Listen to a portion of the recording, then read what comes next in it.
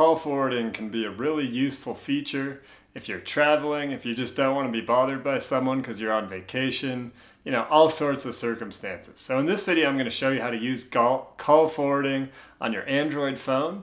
We're going to do it using your phone settings. We're going to also look at using dialer codes as another option. We're going to look at third-party apps. And then finally, you can just contact your carrier or use their app to change your call forward settings with most carriers. So first, using your phone settings, to do that you click the phone app. I'm on a Pixel 7 phone. All Android phones will differ a little bit. For this demo, it's a Pixel phone. You click on the three dots on the top right and then click on settings. So within settings, you're going to calling accounts is the option you select there. And within that, you'll see your carrier listed. I'm using Google Fi, but for someone else, it might say Verizon, T-Mobile, Sprint, whatever. You click on that, and then you go down to call forwarding. So for me, I noticed that it takes, quite a bit of time. On my phone, it took like 15 seconds or something. You'll go in there and you'll see a few options. There's one that says always forward. So this is anytime someone dials your number, it'll always forward to another number. Now if you have multiple phones, you just want it to all route there. You want it to go to a friend's phone, you name it. When busy, so this is if you're on the phone using it, it'll go somewhere in busy. We've got when unanswered, if you don't answer the phone, and then when unreachable.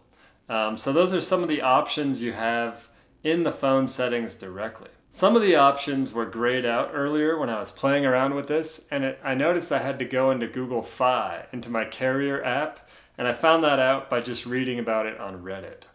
So within Google Fi, you scroll down and you look at call forwarding. So click on that and you can just add a number. So this will forward calls to a certain number that you put in. You can put the name of the person who it's forwarding to, etc. And then it will ask you to verify this. It'll send you back a text code which you'll put in just to verify that. Or by call. So it's verify by call or text. Another way to change your call forwarding settings is using dialer codes on an Android phone. So a popular one, which is unconditional call forwarding, you do a star symbol, 21, another star, and then you'll dial, and then you'll type in the phone number that you want calls to forward to. So once you do that, you press call, all of your incoming calls will then forward to that number. There are also other call forwarding dialer codes, which I don't expect you to remember, but we've listed some of them right here. So here are some of the other dialing codes. Same process, you put star, the code in star, and then the phone number that you want to forward to. So that's how you use dialer codes as another option. A third option I mentioned we'll talk about is using a third-party app for forwarding. One that we like a lot is called Easy Call Forwarding. So you just go into the Google Play Store, download Easy Call Forwarding, set it up. You're going to click forwarding is enabled. If you toggle this on, it will enable it. It will ask you for a destination number. You'll select your provider. So look, there's a big list of providers in here. And I don't see Google Fi on here, so maybe they don't work with Google Fi. Not a lot of people use it, at least that I know. But there are all sorts of other carriers, AT&T, others on here. So there are some limitations. You need to be using one of the carriers on here for easy call forwarding.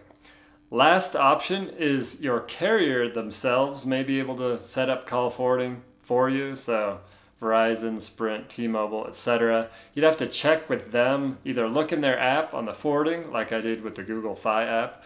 You could call them maybe, like if your phone was dead or you lost it and you have a different phone or a friend's phone, you may be able to contact your carrier, ask them to forward all calls to another number so you won't at least miss the calls that you would be getting otherwise. So those are a few methods on how to use call forwarding.